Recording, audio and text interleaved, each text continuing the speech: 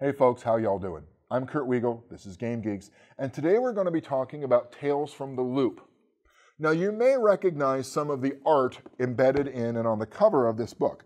It's by Simon Stålenhag, and I will at this point confess my complete ignorance of all things Swedish and Scandinavian. My pronunciations are going to be bad. I apologize in advance.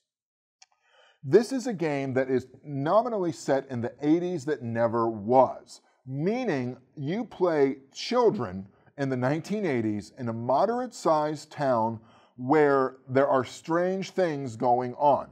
Now, the strange things in this case is the town houses or is right outside of a very large particle accelerator. And some time ago, odd and strange technologies have developed or come through and become sort of part of the landscape. This is what the artist, Simon Stålenhag, has done in the creation of this universe. He has set up this idea where you have this combination of the mundane 80s and the weird technology that may or may not still do things. It's become embedded in the background of the setting, literally and figuratively. In order to enhance this feeling of the 80s that they have going on, they actually give you tips about what was going on in the 80s at that time, for those of you players who aren't embedded and grew up in the 80s, some of you younger folk. So it gives you a lot of really good ideas for capturing that feel, such as songs that were popular at that time, so you could have a soundtrack going on in the background, TV that was popular, movies that were going on that were big, and role-playing games. And it also gives you all of this from the point of view of Sweden and the United States, because there are two possible settings for this. I really appreciate that about the authors of this game, because otherwise I would have to do a lot of research and try to convince my players to suspend themselves in the era of the 80s in Sweden, whereas they wouldn't have as much trouble suspending themselves in the era of the 80s in the United States. The two towns that you can play in this are the Malaren facility in Sweden. I'm not going to talk much about that. And the Boulder City facility in Colorado. We're going to talk about that a little bit more. Now, if a lot of this feels like it's Stranger Things, the role-playing game, I don't know if that's intentional or not, but it's certainly very, very applicable. I feel that one thing this game lacks is the horror of the Stranger Things series. And for those of you who have been living under a rock for the past year or so, Stranger Things is an absolutely fantastic Netflix series that came out last year. Season 2 comes out this year around Halloween, and it is very well done. It is extremely well written. It's a tight story. There's not a whole lot of fluff. The characters go through development, and to be quite frank with you, it's applicable for a lot of people who don't like to wallow in 80s nostalgia porn like I do. What characters do you play in this game? Well, you play children. All right, sounds creepy, but go on. You play children with the basic idea of somewhere between the ages of 11 and 15. If you hit 16, you've aged out. Now, this is for a few reasons, I think. One, children have a more inherent sense of being threatened and being in danger. The 16-year-old, well, they can get in the car and drive away. The child, well, they can get on their bike and pedal away as fast as they possibly can. Okay, it makes sense. Follow-up to that is there's also a sense of wonder that you should get while playing children. That these are new and strange things, and the new and strange don't need to be crushed and smashed and annihilated or viciously studied like adults tend to do. They can just be accepted as strange and look into them. The characters you play in this fall into basic archetypes.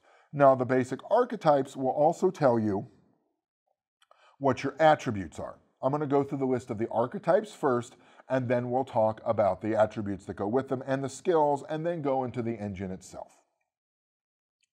The archetypes are the bookworm, the computer geek, a hick, jock, popular kid, rocker, troublemaker, and weirdo. Each one of these gives you points in some of the attributes. Now, the attributes range in rating from 1 to 5, and those include body, tech, heart, and mind. The skills are each of a subset of those attributes. For example, under body, you have sneak, force, and move, while under mind, you have investigate, comprehend, and empathize. All right, all that adds up. So you have a number between 1 to 5 for your attribute and a number between 0 and 5 for your skill. You roll a pool of 6-sided die to whatever that sums to, and then what happens is you roll the dice, and every 6 you get is a success. That seems pretty darn steep, to be honest with you. And it is, quite frankly. I'll remind you that you are playing children that are not uber specialized or uber wonderful at anything. Please don't fill up the comment section telling us how each one of you was a savant at something when you were 12. But what you also have to realize is the success chart is actually fairly small. 1 success is your standard difficulty. 2 successes is considered extremely difficult, and 3 is almost impossible. That softens that fairly steep curve really, really well. Okay. Now, each character, in addition to their attributes and skills, also has a number of things that define them. These number of things fall into general categories: iconic item, a problem, drive, their pride, relationship to other kids, relationships to NPCs, anchor, and some typical names, presented both Scandinavian and American. Under each one of those categories, you can make a decision from the list or choose one of your own. It feels very apocalypse worldy in that way.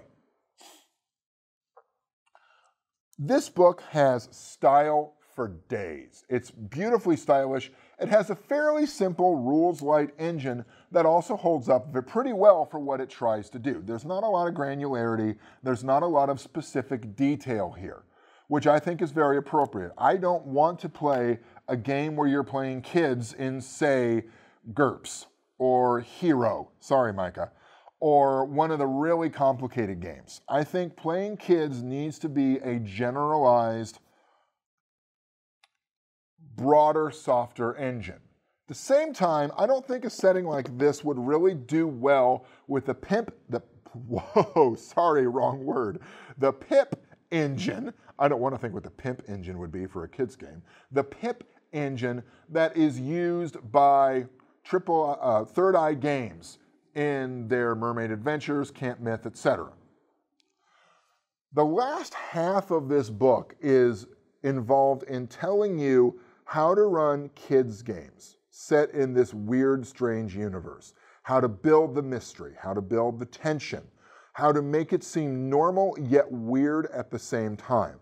If you're looking for a different game that is not an old-fashioned or modernized D&D clone, that's not very tactical, that allows you to play the weird and the strange, but with the point of view of the awesome inquisitiveness of the child, you cannot go wrong with Tales from the Loop. I like this a lot. I think it would be a hard sell for some players. I'll be right up front about it. But I think if with the right group, this could be done brilliantly and be a great experience for everybody. The one thing I'm not sure about with this is how well it supports campaign play. One-shots or, say, a 4-shot would work really well. I don't know about extended play, but maybe I'm wrong. Hopefully I am. This is a cool game and worth looking at. Have fun gaming, y'all.